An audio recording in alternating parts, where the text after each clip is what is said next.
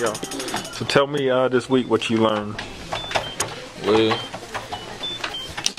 learned about the music industry, how it works, how it functions.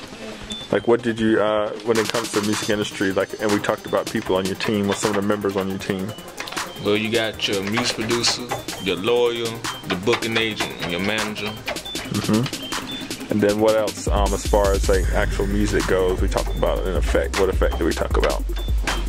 We talked about the, what compression, right? Compression, and the other T word. Well, we did compression this week, threshold and ratio and all that's part of compression, right? Yeah.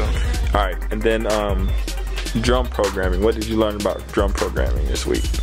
I learned about, well, when it comes to drum programming, you get to select your own kit, your own beats and all that, and each key got their own tune to the beat right there.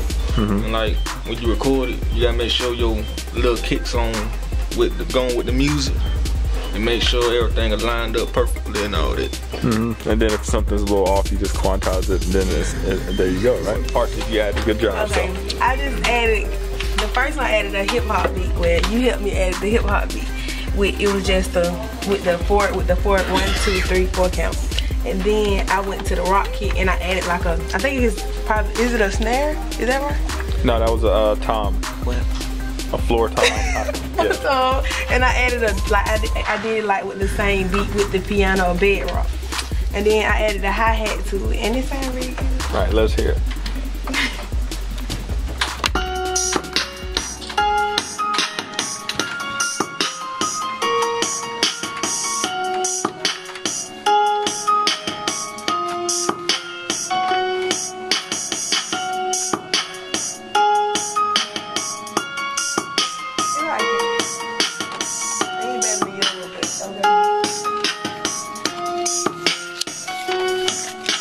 What did you learn about the industry?